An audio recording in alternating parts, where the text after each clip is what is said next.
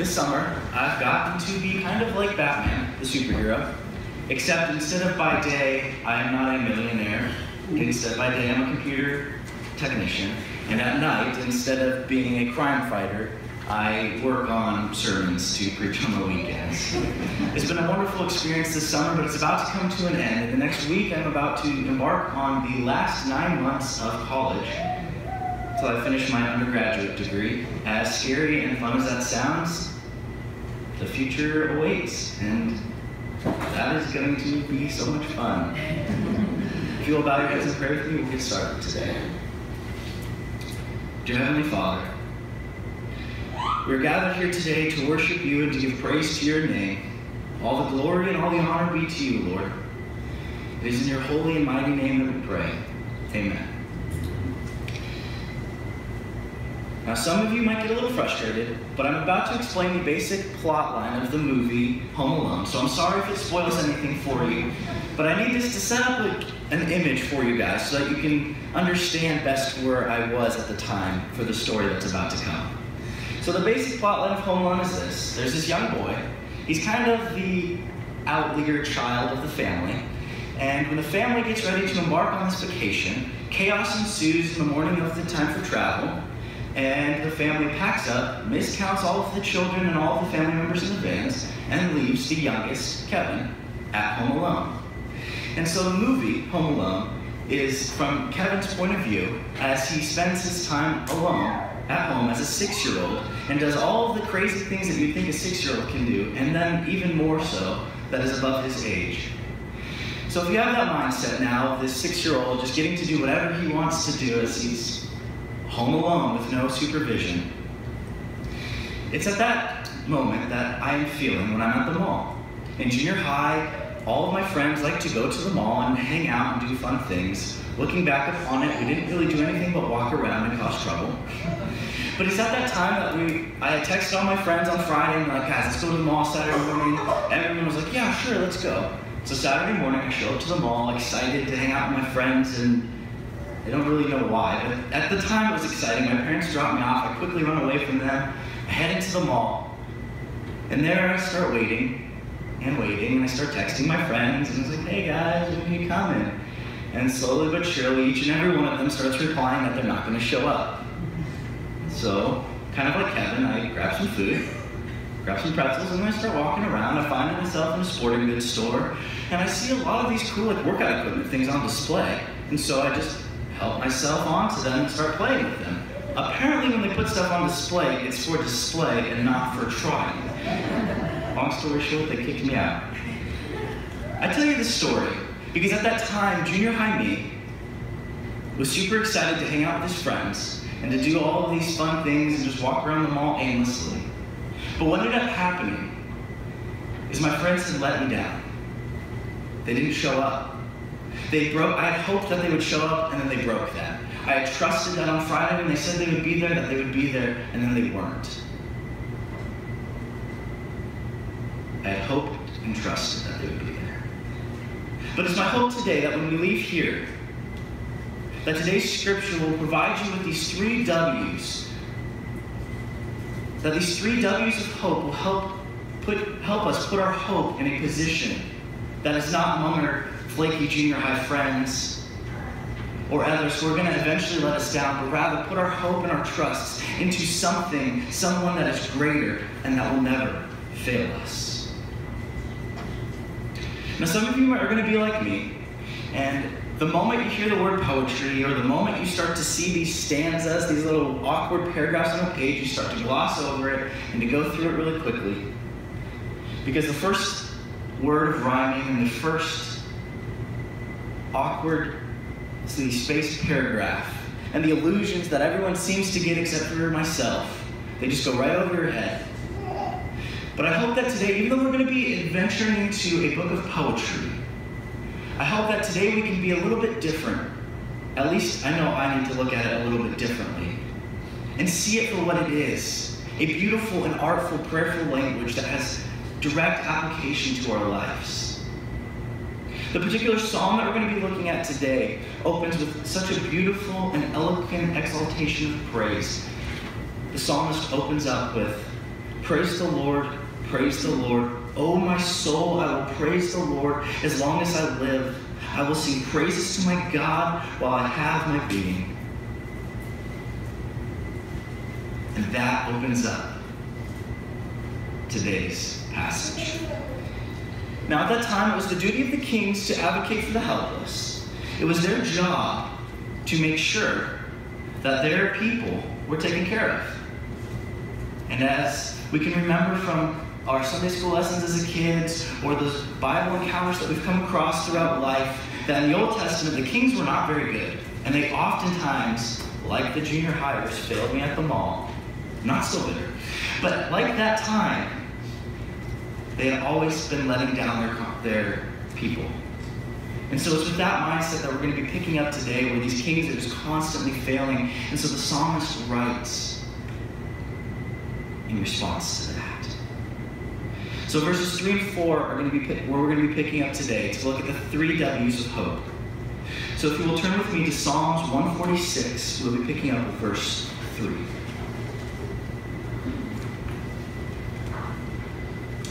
Put not your hope in princes, in a son of man in whom there is no salvation. When his breath departs, he returns to the earth, and on that very day his plans perish. Blessed is he whose hope is the God of Jacob, whose hope is the Lord, his God. Put not your trust in princes, but in the Son of Man. I know when I read that, the poet enthusiast in me was like, oh great. Put your trust in princes and in the hope of man, like, what is this supposed to mean? As I broke it down, it basically is trying to say, don't trust people because sooner or later they're going to let you down. Great. Could have said that, but instead they had to put it in poetry form. Why? I don't know. But by leaving the mall, like I mentioned earlier, the symbolism goes right over my head. So when I'm reading about this, the princesses and do not trust them, I just have to break it down into very, very simple points that I'm understanding. And so, if we can substitute that word prince for president, it starts to make a little bit more sense, at least in our American mind, at least in my American mind. So let's look at this verse by replacing the prince with president. And so how many times when presidents are campaigning, do they promise us the world and then never deliver? Or, like in this last election, they promise crazy things and then deliver it, and then wonder that we never thought that was possible, and then they did. I'm not going to get on a political soapbox here, but I bring that illusion to help bring this verse to light. That regardless of the people who are in power, they're going to let us down. Regardless of how nice they may seem, they're going to let us down. And so when we attribute our hope and we put trust in them, ultimately it's just going to fail. Like putting trust in little junior hires to show up to the mall on a Saturday. It's going to fail. And so now, we're left with this void. So if we can't trust the political leaders who are in power, we can't trust our friends, who are we going to trust? Where can it go? So I ask, church, where does your hope come from? Where do you turn when things get rough? Now, being here on Sunday, surrounded by amazing believers, it feels almost natural to be like, yes, I put my trust in God. I put my trust in Him, and yes. But I know, at least for me, if I'm honest, finals week comes around. And instead of going on my knees and praying before God and trusting Him that He has a plan, that His will will be done, I put that pot of coffee on, and I open another stack of note cards, and I try to keep pushing through, only to find myself Wednesday on my knees in that same position of like, God, I can't do this on my own. The coffee's just not strong enough. So church, how often in our lives do we start to do that? Not necessarily for the big things, but even just for the little things like finals week, or for when times at work get tough. The little things. How often do we try to put our hope in either other people or in coffee or in something tangible because it seems easier? All right, Cody, I'll bite. It doesn't matter where the hope goes, even in the little things. Okay, but if I can't put the hope in the political people, or if I can't put my hope in coffee or note cards, where is it going to go? And so now that we've looked at where our hope is, and tried to start to identify in our lives where we put that hope and our trusts, I want to look at who is worthy of our trust. So verses 5 and 7 is where the story continues. Blessed is he whose hope is the God of Jacob, whose hope is in the Lord his God, who made heaven and earth, the sea and all that is in them, who keeps faith forever, who executes justice for the oppressed, who gives food to the hungry. This God of Jacob. Now for some of you in here who love poetry and abstract language, you pick right up on that and you're like, God of Jacob, and you start associating it with the character in the Old Testament, Jacob. Now, those of us who are like me and are a little more literal, just read that and you're like, God of Jacob, cool. Jacob's God, Old Testament, great. And tend to miss out on a little bit more of that depth that poetry likes to go to. But the words of theologian Charles Spurgeon, I believe, eloquently bring that phrase to life. He writes about this. He says, the God of Jacob is the God of the covenant, the God of wrestling prayer. He is the God of the tried believer. He is the living and the true God. And as typical of poetry, the poet writes just on the surface, and he just writes very simply, the God of Jacob. But when you unpack that analogy and go so much deeper, you find this beautiful and elegant phrase that this is the God of Jacob, the God of the covenant, the God who is so much greater and so much more powerful than we could ever imagine. That is who we are talking about giving our hope and giving our trusts to. This is the God who made the heaven and the earth and the sea and all that is in them. This is the God who created the rolling hills. The God who orchestrates the storms. He lets each life-giving droplet of water fall upon the crops that we are then able to enjoy and bring nourishment to our own bodies. So when we're looking for someone to trust, when we're looking for somewhere to put this hope and this trust that we need in order to continue focusing on our lives when times get rough, what better place than to give it to the Creator, the God Almighty, the God who has given us life. After all, we are made in His image and in His likeness, and He is so perfect and so good. So now we can see who should get our hope. Now you might be wondering why. We should put our hope and trust in this God. So what makes this God guy so great, and He's so much better and almightier than anything else? Well, I'm glad you had thought that. We finish up this psalm today with verses 7 through 10. The Lord sets the prisoners free. The Lord opens the eyes of the blind. The Lord lifts up those who are bowed down. The Lord loves the righteous. The Lord watches over the slanderers. He upholds the widow and the fatherless. But the way of the wicked He brings to ruin. The Lord will reign forever, your God, O Zion, to all generations. Praise the Lord. So why the God of Jacob, you ask? Because He is the Lord that set the prisoners free. Now, I'm not sure about you, but originally when I read that word prisoner, my mind immediately falls back to somebody who's a felon, who's incarcerated into a federal prison, a prisoner, somebody who's done something terribly wrong. And it does not once go to me as a prisoner. But the reality is that we are all prisoners. Now, not in the modern, normal sense of incarcerated behind bars, but rather that our souls are held captive to the sins that we've committed. For the Bible tells us that we have all sinned, and we are now separated from God because of that. And we are slaves to those sins. But the hope is not lost there. Because if we keep placing our hopes among these worldly things, among money, among political leaders, among worldly people, it's going to keep getting crushed. But because we put our hope in God, the God of Jacob, He's a God who sets us free, and that these sins, they no longer matter. We are set free from them. We are no longer held captive. We are no longer prisoner. For Galatians 5:1 reads, "For freedom Christ has set us free. Stand firm, therefore, and do not submit again to a yoke of slavery." Not only does this God set us free, but he's a God who loves. He loves us enough to send his son down on earth so that he could die for our sins so that we can be free, so that we can spend eternity with him.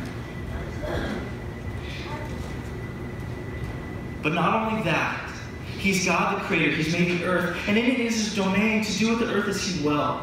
And as the ending of the song reads, we should hear that and be joyous, because this is his kingdom that he has created, and that it can never come to an end. Because the Lord will reign forever, and neither does he die nor lose his throne, because he is who he was and he will always be. Now, I cannot think of a better way to end this section than how the psalmist ends it, with praise the Lord. Just a simple phrase, but no matter how dark the times are, I believe it is vitally important that we remember that we remember that phrase, praise the Lord. Because when we're attributing our hope to him, when we put our trusts in him, and we remember to praise him, he will always be there for us. And even in our darkest times, if we're praising him, a light is going to be lit, and we're going to enter the presence of God where everything is good and everything is perfect. And that is worth celebrating. Because this is a God who will never fail us. Because he is perfect. He will never fail us. Now, church, today we looked at 3 W's of where it is important to place our hope. I'm sorry for those people who are type A, but the order was where, who, and why. And I chose that order specifically because it's out of the typical normal order. And it's my hope today that because that order is differently, because it seems a little bit odd, that it will stick with each and every one of us as we leave. That it will be something that we can take away and go out into the world and do with. Where we find our hope. Because when we look at where our hope is and what comes from trusting those who are not God and how it fails us. Because people are not perfect. So if we hold them up to that standard like they are, we're just going to get hurt. So where we put our hope is important. Who? Then we looked at somebody who is totally worthy of our praise, and that being the one true God, the creator of the world, the giver of life. And then we looked at why. Why God gets our hope and why he gets our praise. Because God is not human. He is perfect, and no matter what, he will never leave us nor forsake us. Where, who, and why. So as we conclude today, I want to ask one more time, so these words may be fresh in our minds as we leave today, so we can go out into the world thinking about this. And when times get rough, we know exactly where to place our hope. So church, where does your hope come from? You bow your heads and pray with me. Heavenly Father, as today's psalm records the saddening truth and the reality of life, that we cannot trust those around us, that we cannot put our trust in the world because ultimately it's going to fail. Lord, it is my prayer today that your words may resonate with each and every one of us as we leave today. That we will remember to place our hope in you. That we will remember that when times get rough, that we must come to you. Lord, we thank you for this time that we are gathered today. And it's in your holy name that we pray. Amen.